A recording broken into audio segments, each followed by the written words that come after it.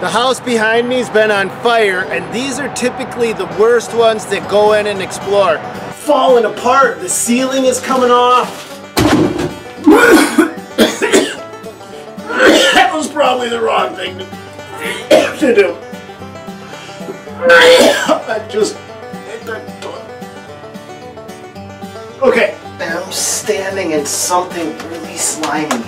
You've got a number of factors. A, you never know what walls or floors are about to collapse at any given time. And when I was telling you, you gotta be careful on the floor,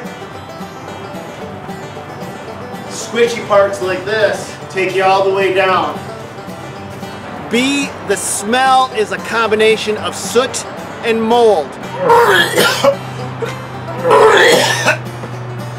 Oh my God, it smells like the outhouse at a Kiss concert. When they put the fire out, what usually happens is the house doesn't get a chance to dry and it becomes a habitat for mold. It becomes also a natural habitat for animals. What is this? Is this a nest? Yep. Yep.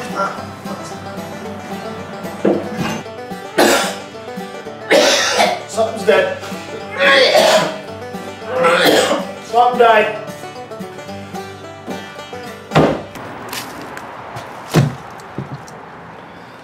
Of all the homes you get into, the smell in these usually stays with you the longest because it just gets into every crevice of your body. How bad is the mold in a place like this? This is pure mold. That's pure, oh gross. This is pure mold in every corner of this home. All right, let's go to the next part of the house. Walk with my head down. Let's go in this back room. This door, it's just covered in mold. It's everywhere in this house. Every wall,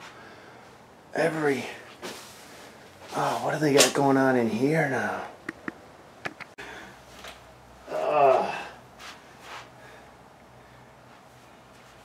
Down this hall is the room where the smell was coming from. It was on the other side of this wall. Oh, look at this room. Look at this. Oh my gosh. Look at that. Oh, now I get it. That's why it reeks so bad. Oh boy. Look at the ceilings coming down. There's no air. There's no air in here. And you can just see where everything is just falling apart. The ceiling is coming off. That was probably the wrong thing to do.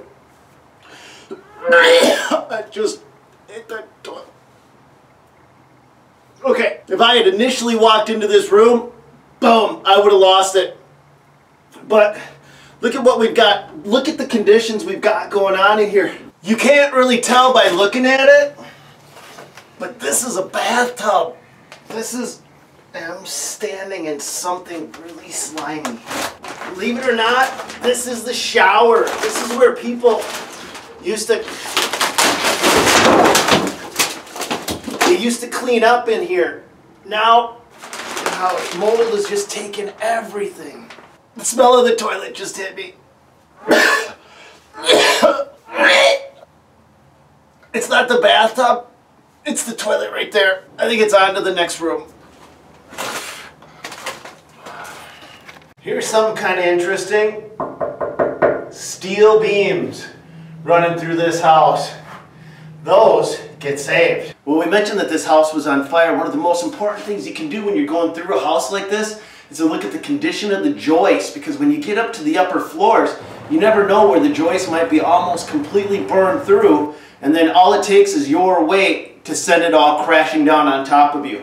I've taken that ride once or twice in my life, and it's not fun. So a good place to start is at the ground and work your way up, and keep looking up as you go.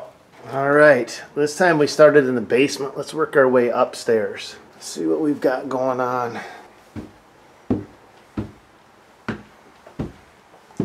This is where you want to be extra careful.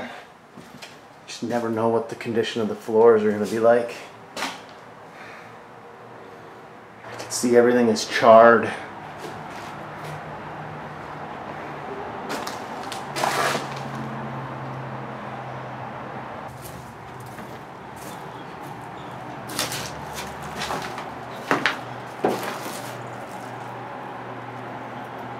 You know, you can tell a lot of this house was just damaged by smoke, but the water from putting the fire out does as much damage to the house as the fire does. You can look and you can see where all this sheetrock has fallen down. This didn't happen from the fire. This happened when they put the fire out. All right, the garage wasn't on fire, so let's go check it out. Maybe it won't smell so bad.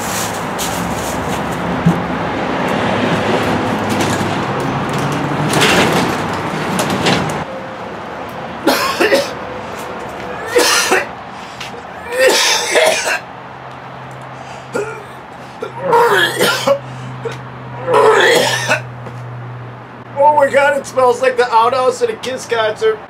I just wasn't ready for it. I just came out of that smoky house and I started to get used to that, and I opened up these doors and the smell of stale urine just boom hit me in the face. It looks like the squirrels have been nesting in this place probably for months and using it as their personal urinal, and I just walked into it. I kind of feel like a human toilet cake.